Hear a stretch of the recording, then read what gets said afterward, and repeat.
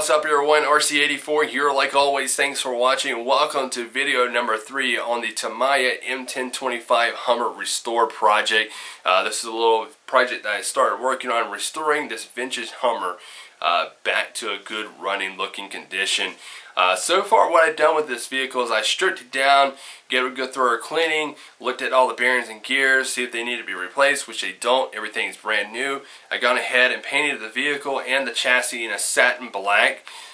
So looked pretty good. I started putting in the scale items on it, the little mirrors, snorkel piece, also the handles. I got the light buckets or the light fixtures I'm going to put on there. So far it's coming pretty good.